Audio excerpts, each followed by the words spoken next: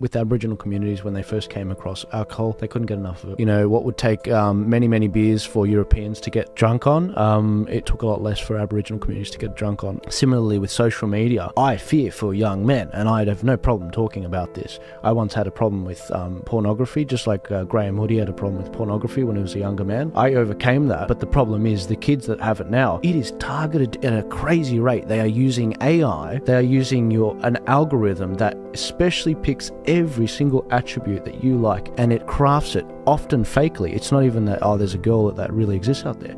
Exactly an AI they've created. It's like, you guys don't stand a chance. This is like the Aboriginals when they first came across alcohol. But it reminds me of the book The Coddling of the American Mind by Jonathan Haidt, where he talks about the introduction of social media and the massive spike in young men and young women's suicide attempts and actual successful suicide attempts. There needs to be a huge discussion about this. Do we introduce them too early to it? Do we put it off and do it at a certain age? I don't know. With alcohol, I was very lucky. My dad introduced me during the safety of the home.